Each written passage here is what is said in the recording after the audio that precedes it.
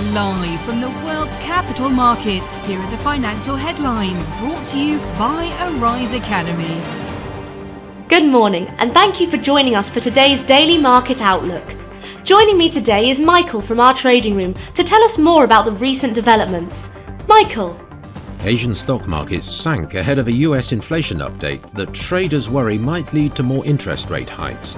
Traders hope inflation data will show upward pressure on US prices is easing, which might encourage the Federal Reserve to ease off efforts to cool business activity and hiring. Banco do Brasil, Brazil's largest public bank, has enabled the payment of taxes with cryptocurrencies, the bank said in a statement. The service is only available to customers with cryptocurrencies deposited with BitFi, a startup specializing in blockchain solutions in which BB's corporate venture capital arm has invested.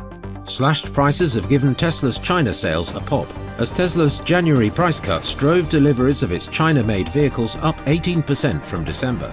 Analysts and even fans warn the US automaker needs to up its long-term game to avoid choking on the dust of fast-moving rivals in the world's biggest electric vehicle market. The last session saw the euro gain 0.4% against the dollar. The CCI is giving a positive signal. The last session saw the Aussie rise 0.7% against the dollar. The CCI is giving a positive signal. The pound-dollar pair gained 0.6% in the last session. The CCI is giving a positive signal. The Bitcoin fell 0.8% against the dollar in the last trading session.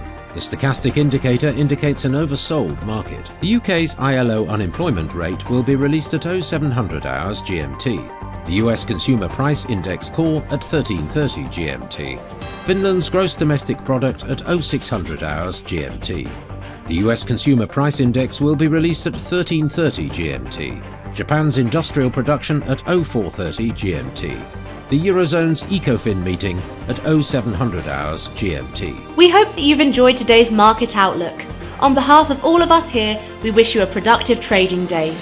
Be sure to log in tomorrow morning for the latest news and events from the financial markets.